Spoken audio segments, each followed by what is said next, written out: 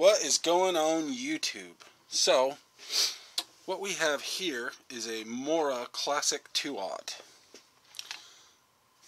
This knife belongs to my buddy Carl. Carl wants a new handle and a leather sheath for it. For somewhat obvious reasons, this sheath, it's either very hard to take out because you can't really grip it, or you leave it in there just barely, and as you move around, it falls out.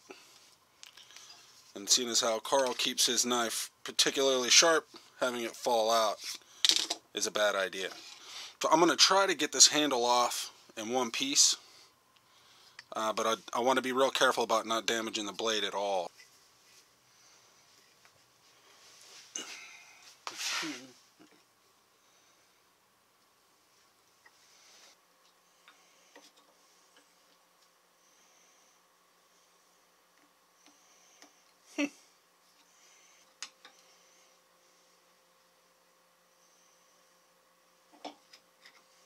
Whoop, that's working a little bit. So far, this is working. I'm just tearing up the collet, which I'm not worried about. There you go.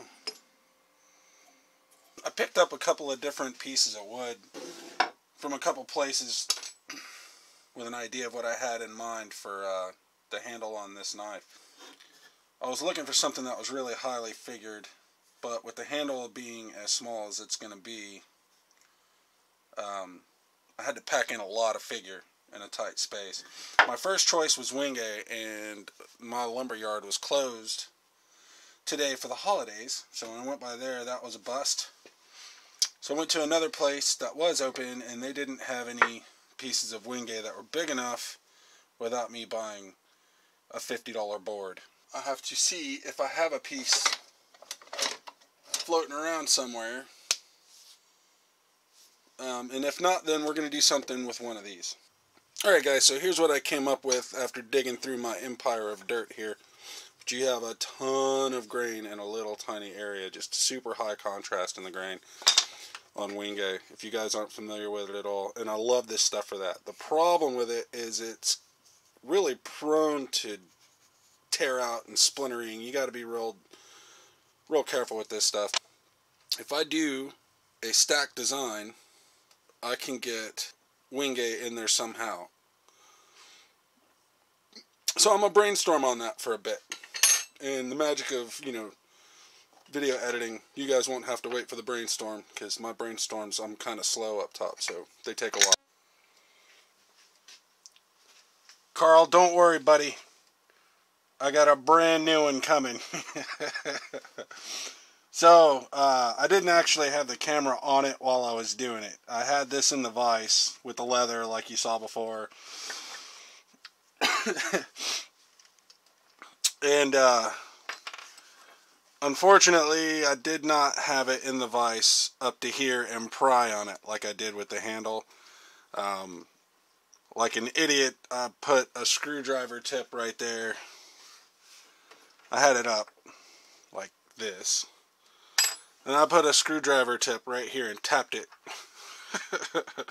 One tap was all it took. So yeah, so there's a brand new one coming. So Carl, buddy, you get a brand new knife with new handle and all that stuff. But yeah. So now, there's enough tang here for me to do this job, and you'll never know that the tang was broke. That's just not the kind of guy I am. So, this one is for practice now. Yay. Practice. We love practice. Yay. Alright guys, so what I want to do, I want to take this piece right here and see if I can get that clip off without breaking it, so that I can figure out how to do it with the new one when it shows up. So that was it right there. This is what I should have done. Alright, so now I know how to get that off.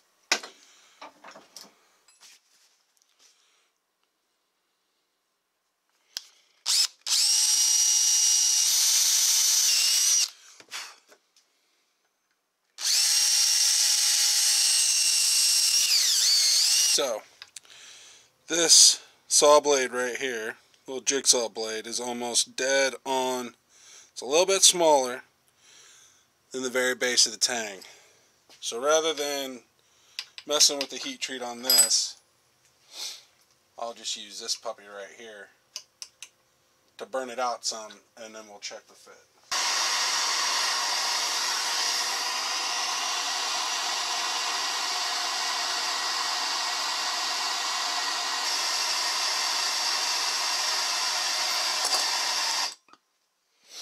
I heard a pop and it wasn't the metal. I think I just cracked this blank. See that?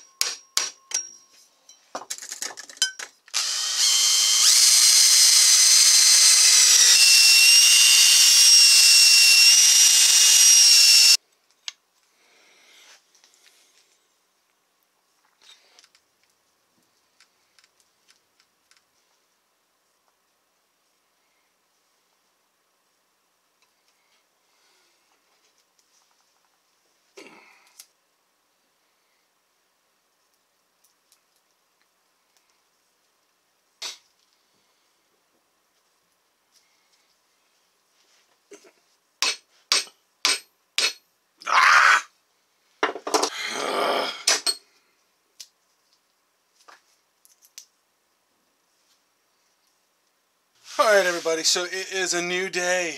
So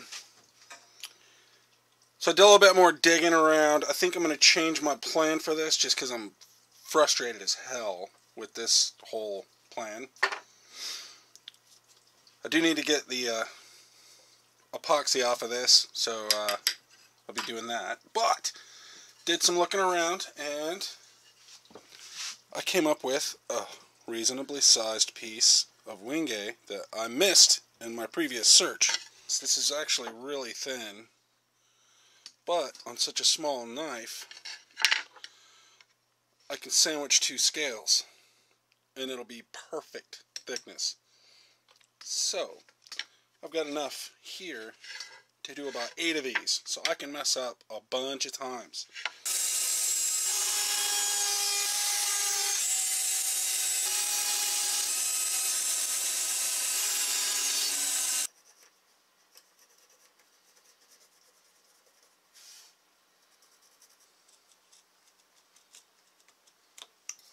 This stuff is really brittle and splintery, so you gotta be real careful when you're doing stuff like this with it. It's real easy to mess up,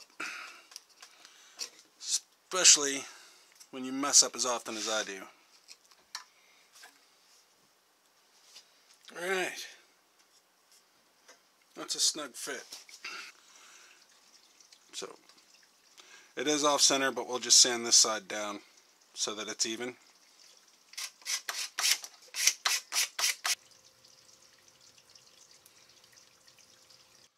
Alright. Now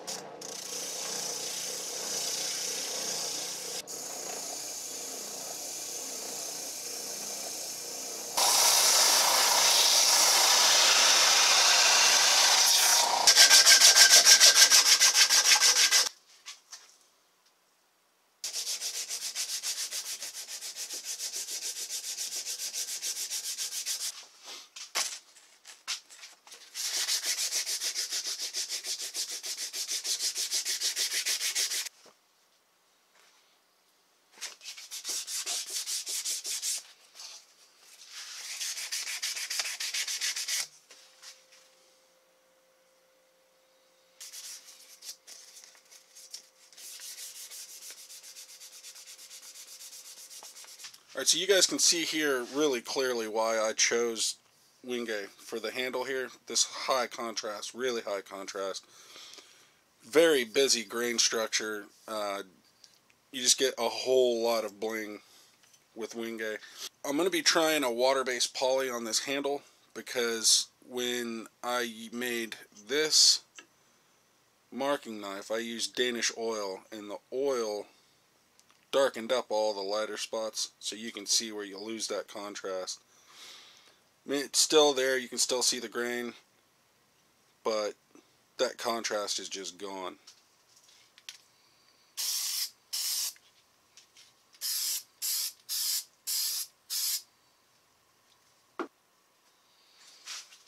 So far, it's not looking like it's going to work for me, but we're going to let that set up.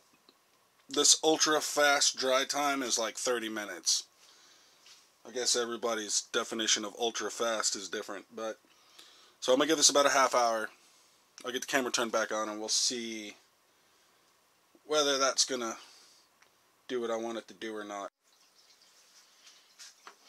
Alright guys, so that is after one coat of water-based poly, and as you can see, nearly identical result to the oil finish. Yeah, real close. I'm not going through the trouble sand all this off, but it's time for a second coat, which is what I'll be doing now. So, not going to make you guys watch all that crap. I'll knock it back with some 320, hit it with another coat, wait an hour, do that again, and then we'll come back and take a look at it. Alright, so I think that is as good as it's going to get. It does feel nice and slick.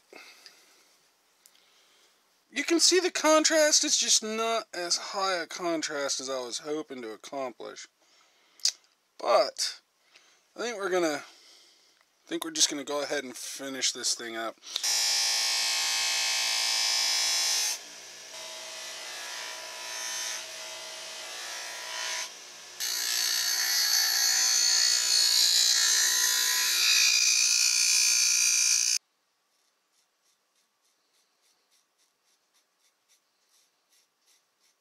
Sharp enough. Alright, let's back out and have a talk. Alright, so the bench looks like a catastrophe hit it right now. But, so I got you zoomed in kind of close. So anyway, yeah, so we got the contrast, it's just not as high contrast as I wanted. The knife is comfortable, it's a full fist grip, just barely. There is a little finger thingy right here, not quite a finger guard, but I still hate these square endings to the handles right here. Kind of like with the round knife where I tapered them off, or tapered those off. I like that a whole lot better. So I'm not particularly fond of these square endings on the handles, but functionally speaking, this is a great little knife, I think. So yeah, so that's the tester for the real deal since I broke this one. So I think I have a better way to go on the next one. So when I make the next one, if I do it this same way, it'll just be like a really fast clip, almost like a follow-up to this video. But if I decide to go with the stacked layer thing, but I don't know. I haven't fully decided yet. But anyway, yeah, so this was me trying to make lemonade when life gave me lemons. So thanks for watching, and I will see you guys next time. See ya!